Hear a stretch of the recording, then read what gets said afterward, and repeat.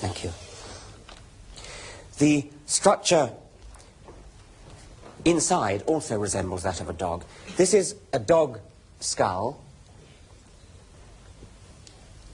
and this is the skull of the Tasmanian wolf. It's a bit larger, but of course the size of the skull will depend on how big the dog is anyway, and we could easily get a bigger dog skull than this. The only reliable way to tell that this is a marsupial and not a real dog is if you look underneath. Those two holes in the palate there give the game away. Those are the telltale clues that tell us that this is a marsupial and not a real dog. A real dog doesn't have the same kind of holes there.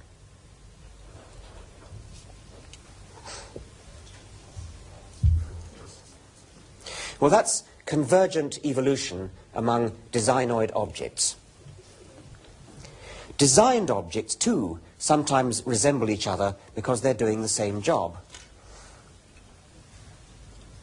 Two aeroplanes closely resemble one another, not because of industrial espionage, not because of imitation, but because the wind tunnel is a great leveler of differences. These planes have both been designed for the same purpose, and when you design planes for the same purpose of flying very fast through the air and carrying a large payload of passengers, those planes are going to come out looking pretty similar, in just the same way as the dog and the marsupial wolf come out looking similar. So we've seen convergence between two designoid objects, and we've seen convergence between two designed objects. How about convergence between designed and designoid objects? Well, here is a camera, which is a designed object.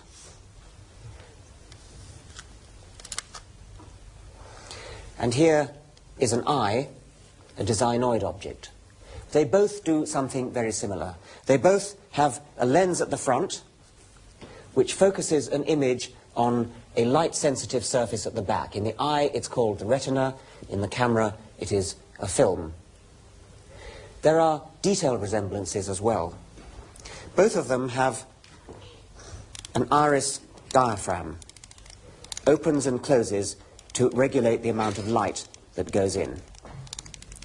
In an automatic camera, the amount of light that goes in and out is automatically regulated by a light meter. It says when it gets brighter, close down the hole. When it gets darker, open up the hole.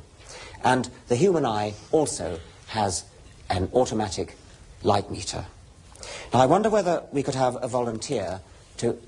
Right, in the front row there. Yes, right. What's your name? Gillian. Would you like to take your glasses off, Gillian? Thank you. And come and sit down here, please.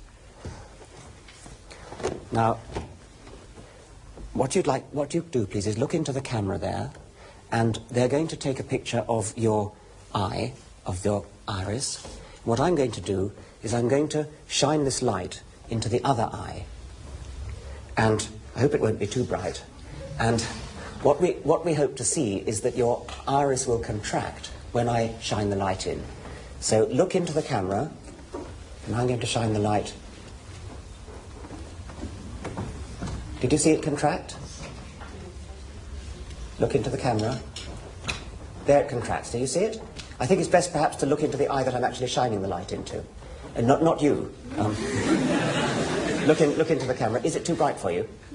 No. Okay, look into the camera. There it goes. Do you see it? Thank you very much, Gillian.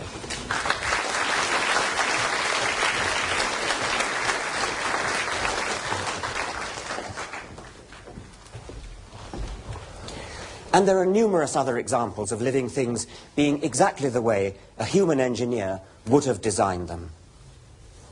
Okay, well, I hope that's enough to convince you that there's something special about living objects. They look designed. They look overwhelmingly as though they are designed. I call them designoid, and I asked you to accept this different title.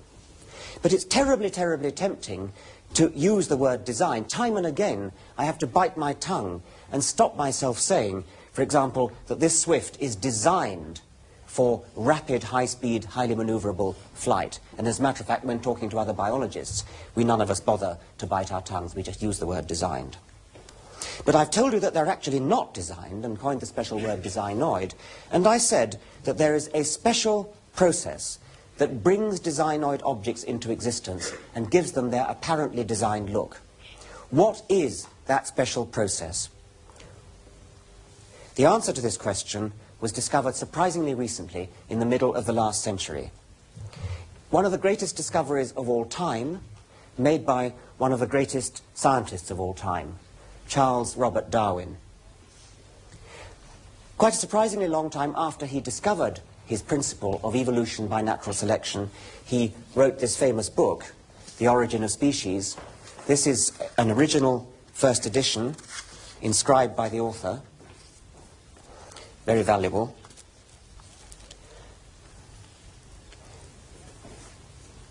Darwin began his argument on natural selection. He introduced it in terms of another process called artificial selection, or selective breeding.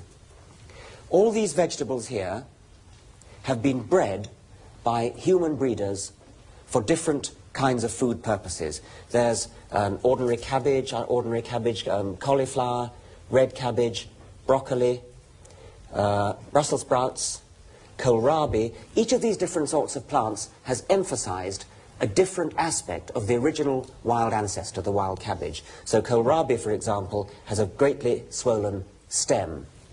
Cauliflower has a greatly enlarged flower. So does broccoli, but in a different way.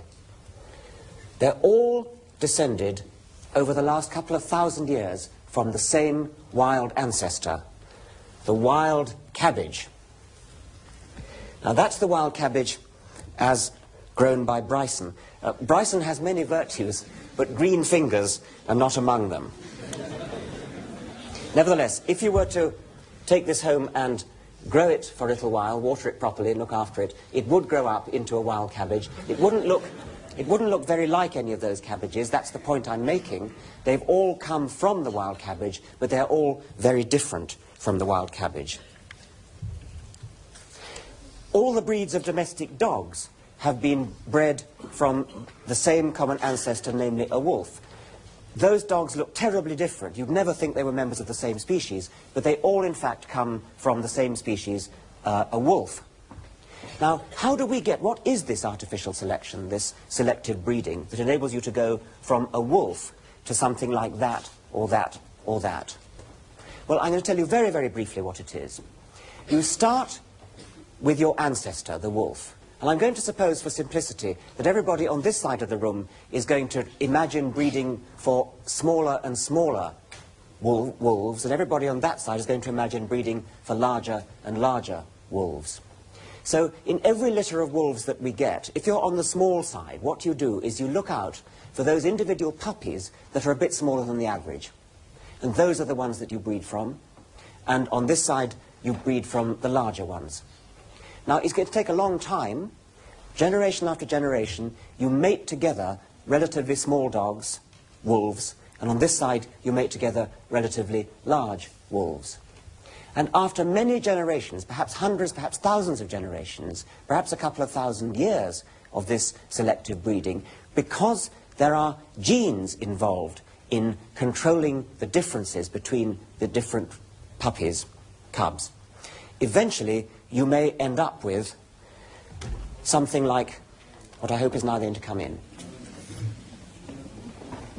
That would be the end product of breeding for larger and larger sized wolves. That would be something like the original ancestor that you started from, and that would be the end product of breeding for smaller and smaller wolves.